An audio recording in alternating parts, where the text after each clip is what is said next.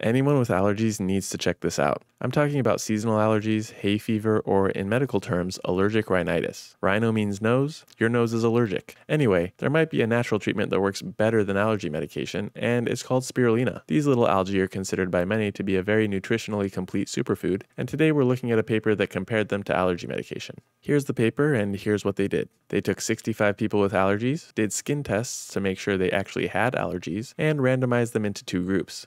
They did some baseline measurements, asking them about allergy symptoms and measuring levels of inflammatory markers in their blood. One group took 2 grams of spirulina every day, and the other group took 10 milligrams of daily cetirizine, also called by the brand name Zyrtec. This is a popular and pretty effective allergy medicine, so it makes for a strong comparison group. One of the sleaziest moves in research, big pharma, is to compare a medication to nothing or to something that doesn't work and say, wow, look, our new drug works better, buy it for a lot of money. But back to business. The two groups took their respective treatments for 2 months, then came back and did the same tests. Overall, I have to say pretty strong methods. Only thing I would fix is that it wouldn't be super hard to double blind the study instead of single blinding it. This wasn't clear, but I'm guessing they just didn't make the two treatments look the same, so the patients probably knew what group they were in. So what did they find? Exactly what we were hoping for. It looks like it works. Both groups had statistical improvements in all of their symptoms, but spirulina actually outperformed cetirizine when it came to runny nose, congestion, and ability to smell. It also outperformed the cetirizine in reducing several inflammatory markers. It looks like this might actually work. Talk to your doctor, take them this paper, and see if there's any reason you can't try this. This study is solid, and the results line up with some other literature in the same area. As always, if you learned anything today, please drop a like on this video.